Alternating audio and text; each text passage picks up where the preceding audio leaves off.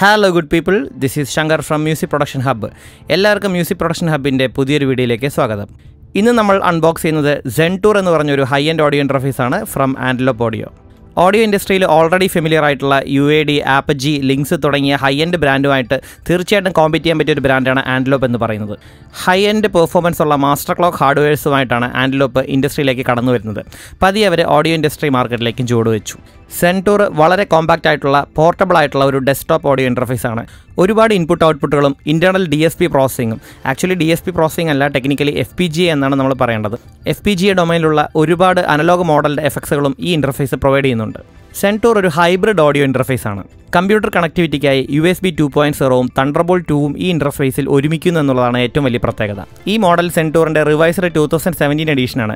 ഒരു ഫസ്റ്റ് ജനറേഷനും പുതുതായിട്ട് ഒരു തേർഡ് ജനറേഷൻ ഡിവൈസും Zen Tourൻ്റെ ഇറങ്ങിയിട്ടുണ്ട്.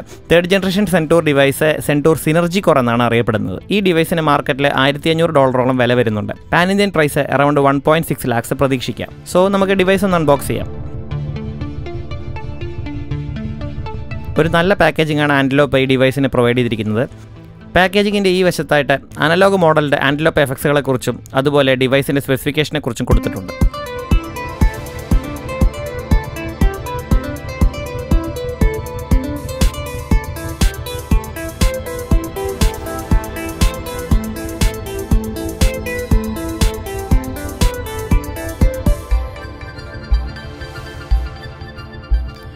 ഓക്കെ, അപ്പോൾ ഇതാണ് നമ്മുടെ Antelope Audio Zen Tour. അത്യാവശ്യം നല്ല വെയിറ്റ് ഉണ്ട് ഡിവൈസിന്, പക്ഷേ കോമ്പാക്റ്റ് ആണ്, നമുക്ക് കയ്യിൽ ഒതുങ്ങുന്ന ഒരു ഡിവൈസാണിത്. നമുക്ക് ബോക്സിൽ എന്തൊക്കെയുണ്ടെന്ന് നോക്കാം.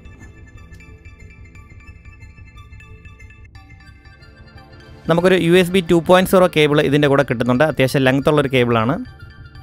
അടുത്തായിട്ടൊരു പവർ അഡാപ്റ്റർ ഇതിൻ്റെ കൂടെ കിട്ടുന്നുണ്ട്. ഈ അഡാപ്റ്റർ 18 വോൾട്ടിൽ 1.3 ആംപിയറാണ് പ്രൊവൈഡ് ചെയ്യുന്നത്. പവർ അഡാപ്റ്ററിന് ഒരു ലോക്കിംഗ് മെക്കാനിസം കൊടുത്തിട്ടുണ്ട്. നമുക്കപ്പോൾ ഡിവൈസായിട്ട് വളരെ സെക്യൂറായിട്ട് ഇത് കണക്ട് ചെയ്യാം. അപ്പോൾ ആക്സിഡൻ്റായിട്ട് നമ്മൾ കേബിൾ വലിക്കുകയോ അല്ലെങ്കിൽ അതിൽ നീങ്ങുകയോ ചെയ്യുമ്പോൾ ഊരി പോകുന്ന ഒരു പ്രശ്നം നമുക്ക് ഇതിൽ നിന്ന് ഒഴിവാക്കാനായിട്ട് സാധിക്കും. അതൊരു നല്ല ഫീച്ചറാണ്.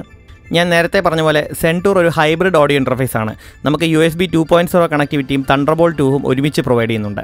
മറ്റുള്ള ഇൻ്റർഫേസുകളിൽ നിന്നും വ്യത്യസ്തമായി Antelope ഒരു കസ്റ്റം USB ചിപ്പാണ് ഈ ഇൻ്റർഫേസിൻ്റെ അകത്ത് ഉപയോഗിച്ചിരിക്കുന്നത്. അതുകൊണ്ട് തന്നെ നമുക്ക് ഹൈ ഡാറ്റ ട്രാൻസ്ഫർ റേറ്റും കൂടുതൽ നമ്പർ ഓഫ് USB സ്ട്രീംസും അതുപോലെ തന്നെ നമുക്ക് ലോ ലാറ്റൻസിയും ഇത് പ്രൊവൈഡ് ചെയ്യുന്നു. ഞാൻ ഈ ബോക്സും ആക്സസറിയും ഒന്ന് മാറ്റിവെക്കുന്നു. മെയിൻ ഡിവൈസിലേക്ക് പോകാം.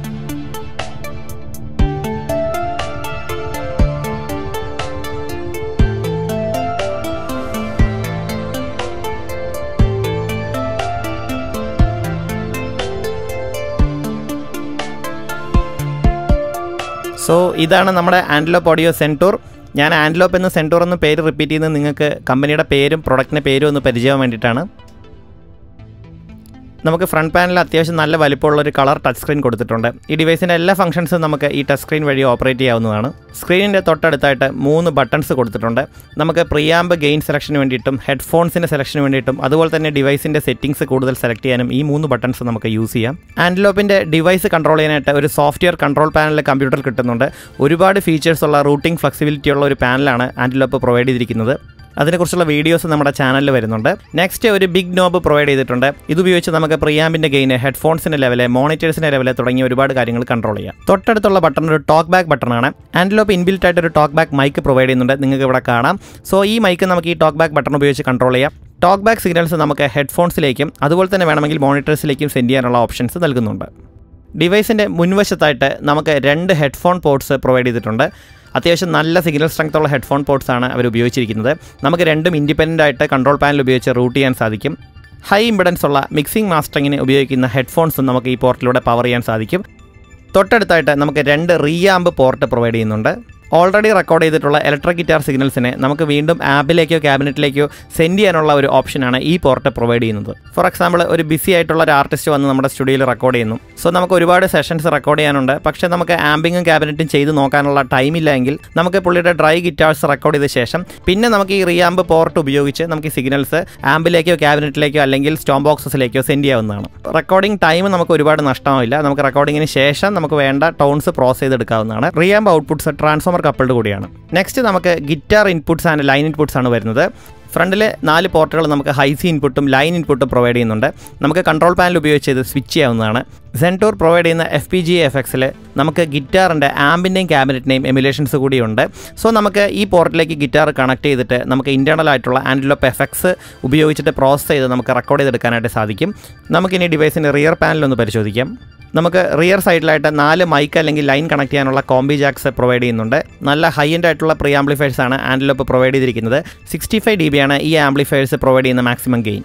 മറ്റുള്ള ഇൻ്റർഫേസുകളിൽ നിന്നും വ്യത്യസ്തമായി Antelope ഒരു inbuilt hardware based mic modelling technology ഈ ഡിവൈസിൽ നൽകിയിട്ടുണ്ട്. Antelopeൻ്റെ എഡ്ജ് സീരീസിലുള്ള മോഡലിംഗ് മൈക്രോഫോണുകൾ ഉപയോഗിച്ച് നിങ്ങൾക്ക് ഇൻഡസ്ട്രി ലീഡിംഗ് ആയിട്ടുള്ള മറ്റു മൈക്രോഫോണുകളുടെ സൗണ്ടുകൾ എമുലേറ്റ് ചെയ്യാവുന്നതാണ്. Four എക്സാമ്പിളായിട്ട് Sony C800G, നോയ്മാൻ U87, നോയ്മാൻ U67, AKG C414 XLS, sure SM7B, കൂടാതെ ഒരുപാട് സ്മോൾ ഡയഫ്രം മൈക്രോഫോണുകളുടെയും സൗണ്ട് നമുക്ക് മൈക്ക് മോഡലിംഗ് ഉപയോഗിച്ച് എമുലേറ്റ് ചെയ്യാൻ സാധിക്കും. മൈക്ക് മോഡലിംഗ് കൂടാതെ പ്രീആം മോഡലിംഗും Antelope പ്രൊവൈഡ് ചെയ്യുന്നുണ്ട്. നെക്സ്റ്റ് നമുക്ക് മോണിറ്റർ ഔട്ട്പുട്ട്സ് ആണ്.